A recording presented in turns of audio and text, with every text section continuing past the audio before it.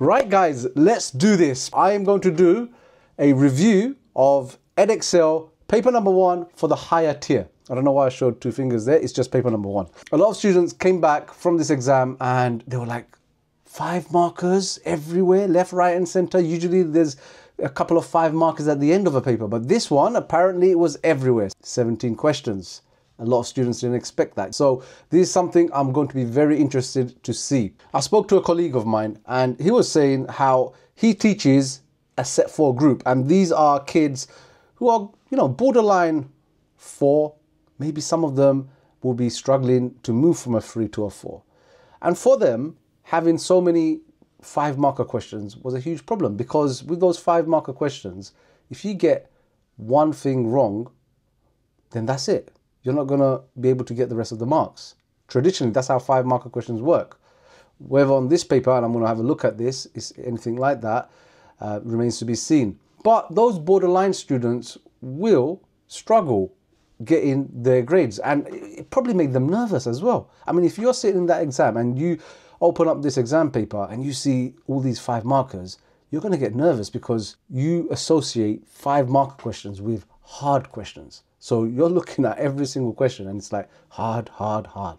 So that's my initial reaction to it, but let's actually see what the paper looks like, because it might be better.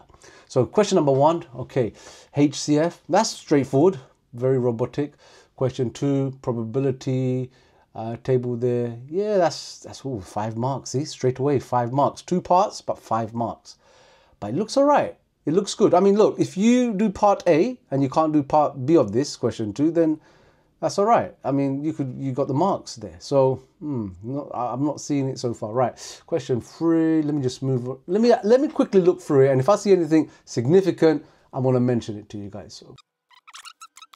Oh, question 6. Now this diagram might look a bit, okay, what's going on here? Okay, but if you read on, it's not that bad. But turning that over, I'm talking about the middle set students. Now, top set student guys, I know you guys would look at this and think, oh, it was a breeze. And I hear from some of my students that it actually went well for them. But you have to, take into consideration everybody, not just the brightest people in the country. So you guys just hold back. Let's see what else is there. All right, so question 6 looks a bit at first, but right. Question 7, a bit of algebra there. Got some inequalities, 2 inequality questions.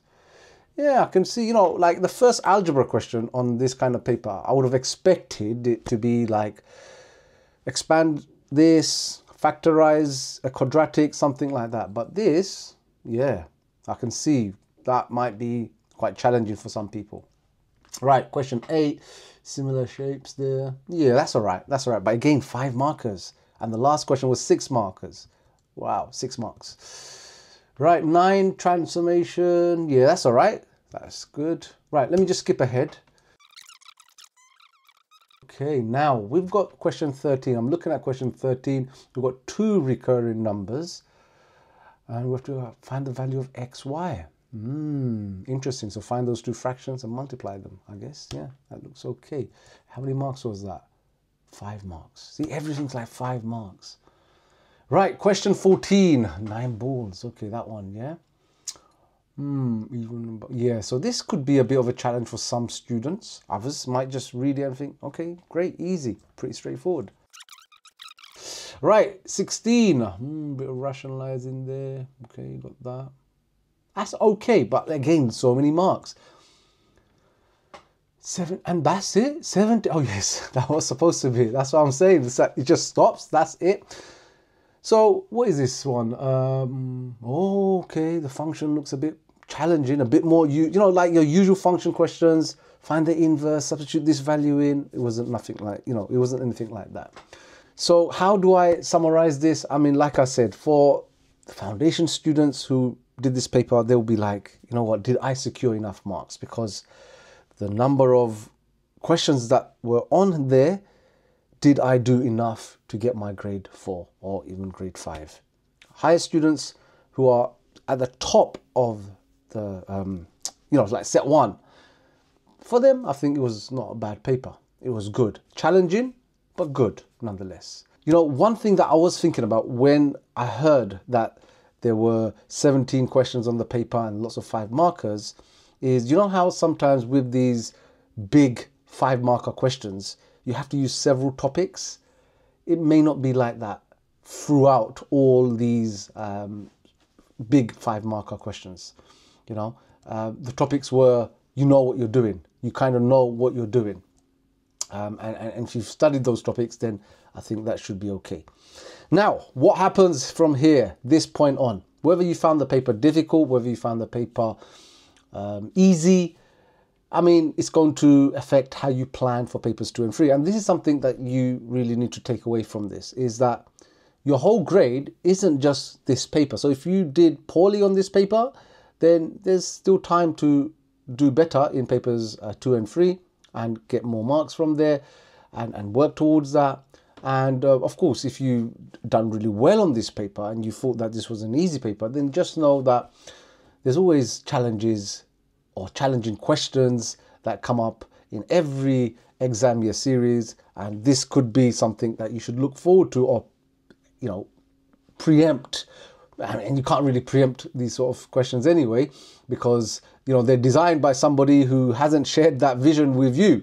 So just know your topics inside out. So keep practicing, keep revising.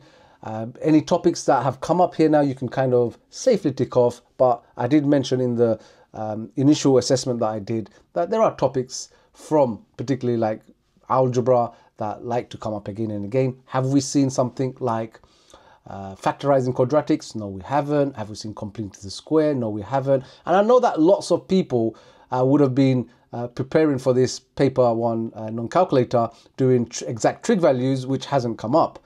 So you might be disappointed with that.